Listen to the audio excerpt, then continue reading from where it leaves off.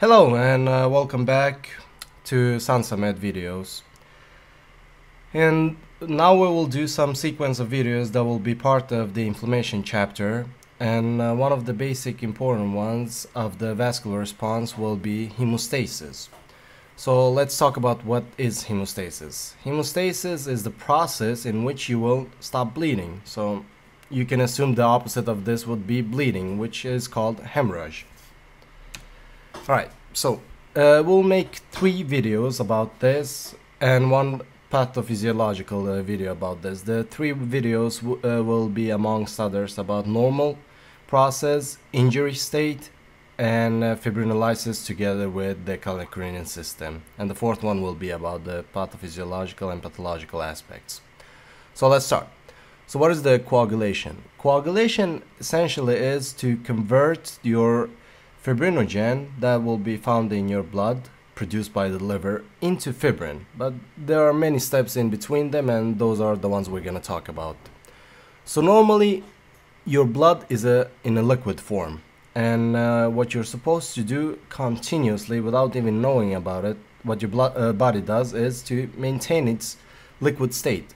If there is an injury to a vessel or to a tissue supplied by a vessel, your body will do whatever it can to prevent a solidification, and this will be through these processes. So let's talk about the normal state. In the beginning, normally right now in your endothelium there's constant production of nitric oxide, the one you see right here. Nitric oxide, it's a vasodilatory substance that is constantly produced.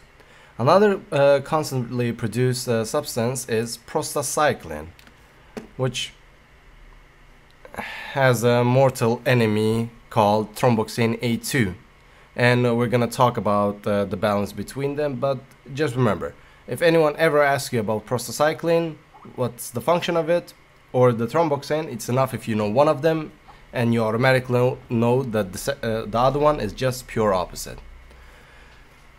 Alright, so these both of them have, both nitric oxide and prostacyclin have vasodilatory effect, but prostacyclin also has a platelet, it inhibits platelet aggregation process.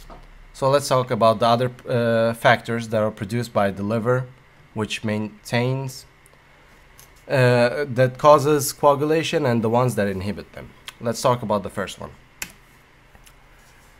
In your endothelium, there's continuous production of heparan sulfate.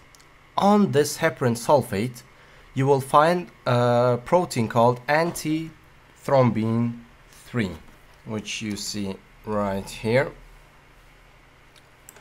Antithrombin 3, the function of it is to continuously cleave the factors produced by the liver. The factors include factor 2, which is thrombin, factor 7, 9, 10, 11, and 12.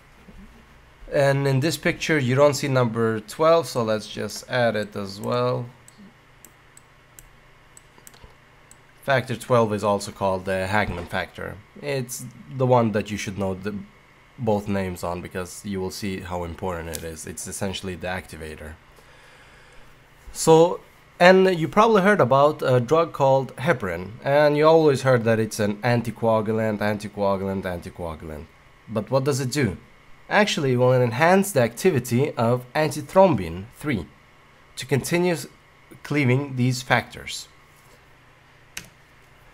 The other factors that are still we haven't spoken about are factor 5 and 8 and thrombin. And thrombin is continuously degenerated by a surface protein on the endothelium called APC, activated protein C. It needs a cofactor, which we will now include in this picture, called protein S.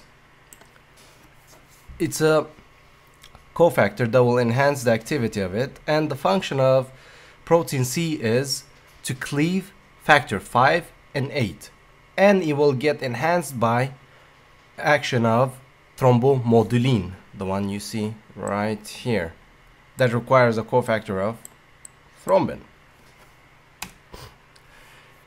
And then we also have platelets that plays a very essential part of coagulation process. You will hear about adhesion, aggregation, and secretion. But within the platelets you have different types of granules, which are essentially vesicles. You will have alpha granules, as you see right here, and dense granules. Alpha and dense granules contains different substances. For instance, dense granules contains serotonin, histamine, ADP, and calcium, while the alpha granules contains other substances such as platelet factor 4 and etc. You will find the list in the slide. And there will be later on we'll talk about the fibrinolysis, but for now it's enough about now you know what you can find in the normal state of the coagulation process. Let's continue with the second video soon. Thank you.